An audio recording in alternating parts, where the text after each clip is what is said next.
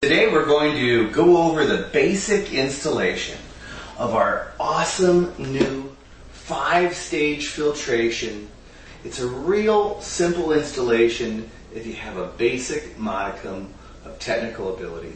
If you don't have a sink that has a pop-out, we're going to show you how you can install this in a kitchen sink that does not have a knockout for a drinking water pump. So we're going to be installing this countertop fountain that comes with the filter system. We're going to be drilling a hole through the top of the kitchen sink, and then we're going to be mounting this in an under-the-counter mounting situation. Now, this can be mounted in a kitchen for someone that wants to on the wall, if there's room for it on the wall. In this particular kitchen, the best place to do this is under the kitchen sink, where out of sight is out of mind. So the first thing that you need is a tape measure. You need to measure the distance where you're going to be marking the spot for your pilot hole. You're going to be wanting to use a very small drill bit to drill your pilot hole, and then we're going to be using this Christmas tree bit to get the larger hole for the shaft of this fountain attachment. And so what we're going to do is we've already marked this hole. We're going to start our pilot hole and begin drilling. And we're going to go right through that. Now we've got a pilot hole in our kitchen sink. The next step is to shut off the water to these sinks. And we're going to be installing this underneath the countertop, which is the valve that gets us water to and from our filter system. So we have disconnected the water, as you can see. Both of these faucets are in the on position. There's no water coming out. It's a good idea to have a pan or a bucket handy when you go ahead and disconnect the water under the sink, because there'll be a small amount of water trapped in the supply lines between the main line and this line. We're going to do that in just a second here, and we'll show you how to install this handy fitting.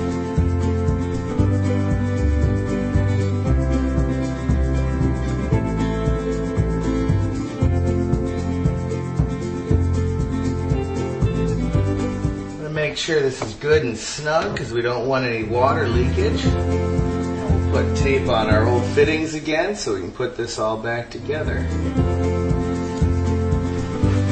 Now that we have our inlet connection with the shutoff hooked up, we can remove our drip pan that held all that water that dripped out of the lines. We've sized the Christmas tree bit with the nut that goes on the bottom of our faucet, so we know exactly how deep to drill our hole.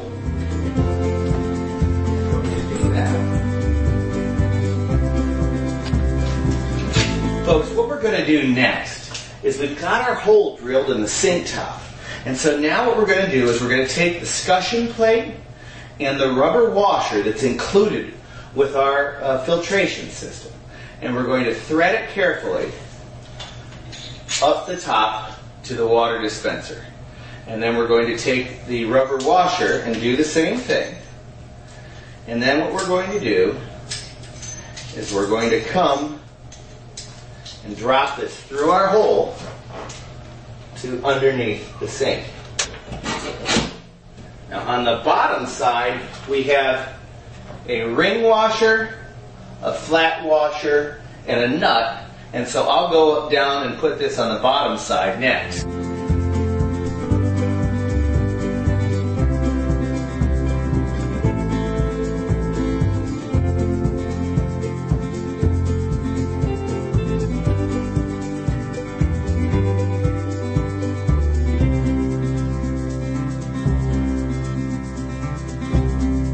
So that's it, folks.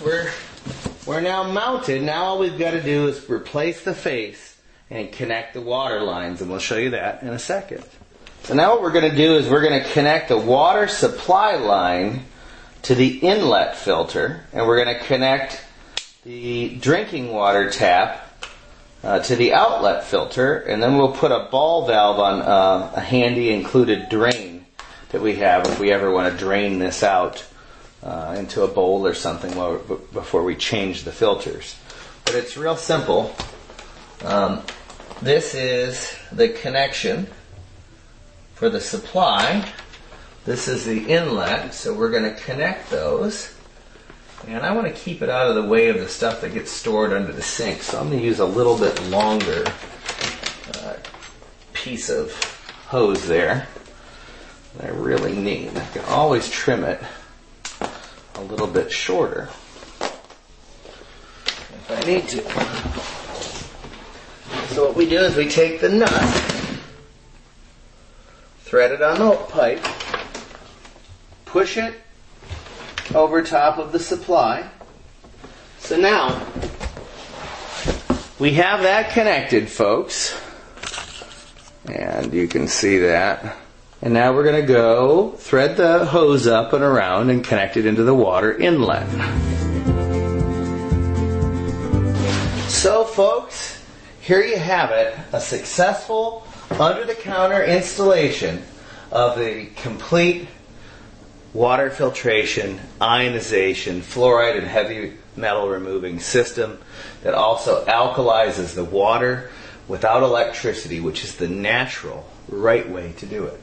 And if you'll see, it has a simple shut-off valve. If you want to stop the water from flowing into your cell, you shut it off and open it up to let it flow. This is a drain valve if you're ever going to drain the filters to change or replace them. And quite easy and convenient. Now we can put the stuff back under the kitchen sink, and it's just that easy in your house.